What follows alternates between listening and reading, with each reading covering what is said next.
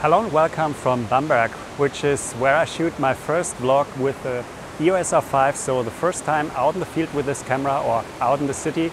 So I've come here to the old town hall, and what you see behind me already, the sky is beginning to glow, which I was hoping for because today there was a lot of rain, grey skies, but yeah, to the west as usual I look for gaps in the sky, and yeah, this is what I saw today. So I came here hoping for something like this, and I really hope that this will become even more colorful in the next minutes.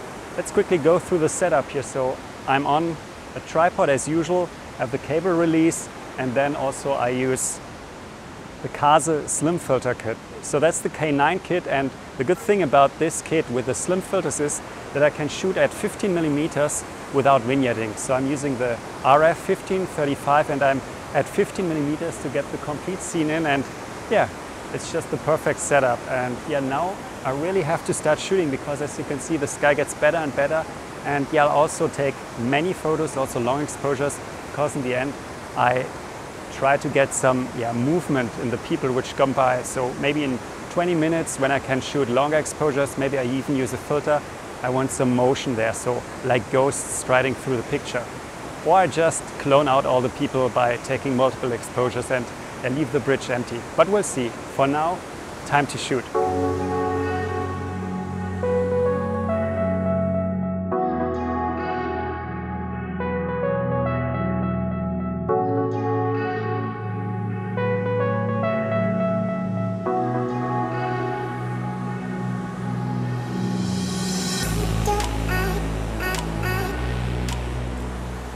So I've now switched off the R5 to cool down a bit. No, just kidding. So it's not hot.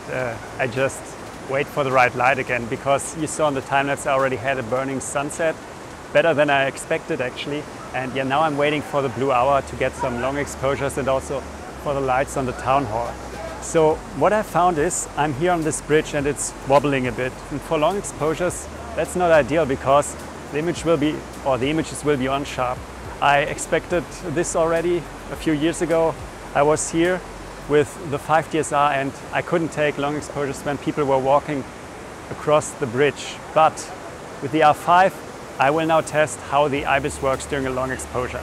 So I'm on the tripod, but I still switch on the IBIS, and yeah, I'll just see if it is able to compensate all this wobbling and if I can get a sharp exposure, because if this is possible, this would be a game changer for me, because very often I'm on a bridge, and if cars driving across this bridge, you usually cannot take photos of long exposures because everything will vibrate just a bit.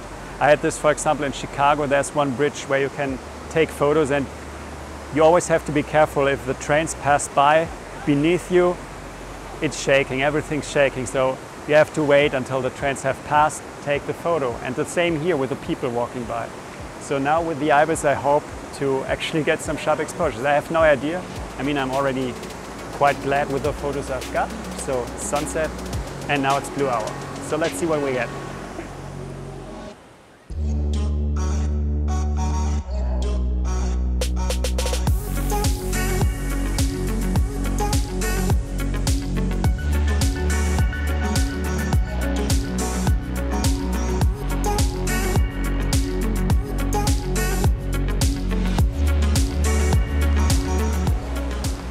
So it's now the end of the shoot, and actually I have to film in the normal 4K mode because, as you would expect with this camera, the high quality mode is no longer possible after 1 hour of shooting. And yeah, I only took one photo, which you saw, this scene behind me, and I took a lot of photos during sunset, blue hour, long exposures, IBIS on, IBIS off. So we'll now head to the office and yeah, look how the image quality actually is. I also had long exposure noise deactivated, I had it activated, so really making sure I get everything. And yeah, now we're gonna see how this turns out. So I'm now back in the office, and I already showed you the final photo, which I processed using my typical workflow, same as I would on a 5 DSR image. So I had bracketing, I had focus stacking, and yeah, overall the processing felt nearly the same for this scene. It was maybe a little easier to blend because of the little increased dynamic range, especially the ISO invariance, which I showed in previous videos. So I could pull up the shadows more, and by this getting the exposures a little more equal before the blending, and that always makes the blending much easier. So that's nice. But also I didn't use the latest version of Lightroom or any RAW converter yet. So since yesterday actually there's a first version with or first official version of the DNG converter and Lightroom out, which supports the R5. Before that I was using the beta. So yeah, I'm gonna check that out, but also still hoping for Capture One to support the R5, which is when I gonna repeat most of my tests, I think, and really do some more pixel peeping, because I'm confident that this can also give a bump in detail and maybe a dynamic range which I can get out of the files. But for now, I'm quite impressed by the files. Also, I didn't do too long exposures. So the longest exposure I took that evening was maybe 30 seconds. And I already knew that for this, I wouldn't see any hot pixels. So that's fine. So let's sum up the shoot. I took photos for 80 minutes, 160 frames, all from the same scene. It's quite typical for me when I stick with the composition and just want to make sure to get the best possible light.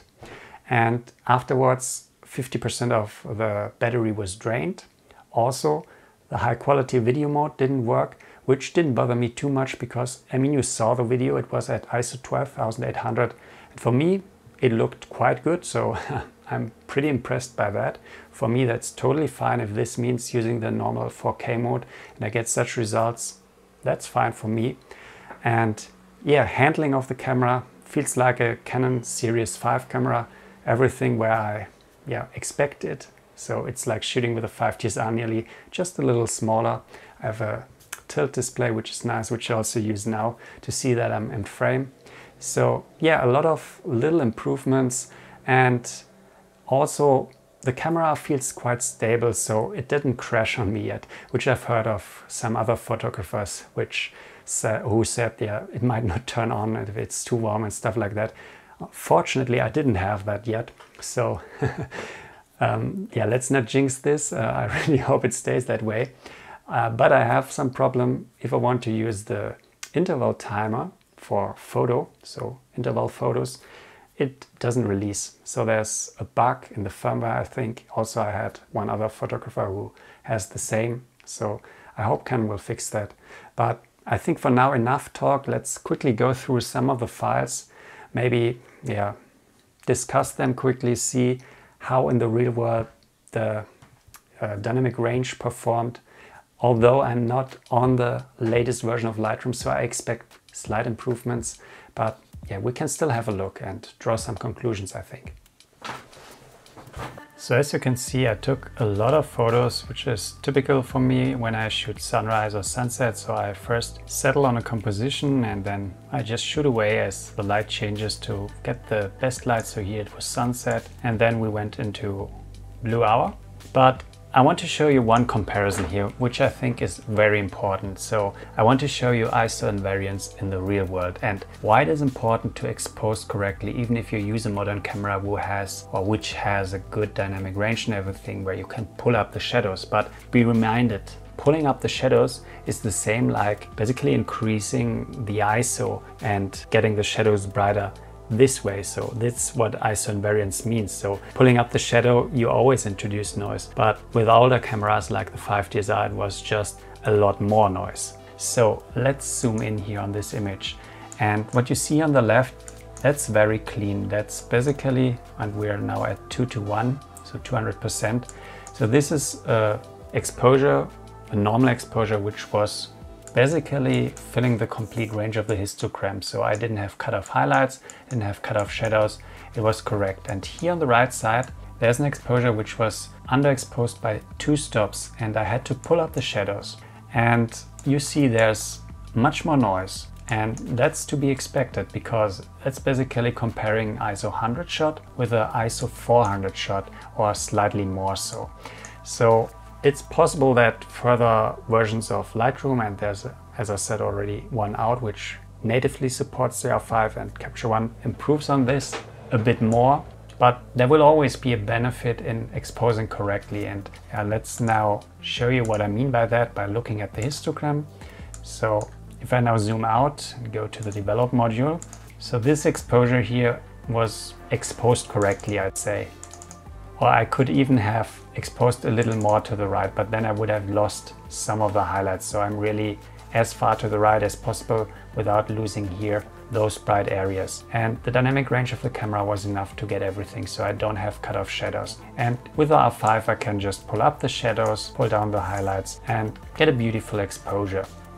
Now if we look at this one, so I did bracketing, so this exposure is the dark exposure, so exposed, underexposed by 2 stops. And although I don't have much cut off dark tones, so just here on this side, but the rest of the frame looks quite okay, I would have to pull up by 2 stops and then I can apply the same processing as to the other image to get an equal result.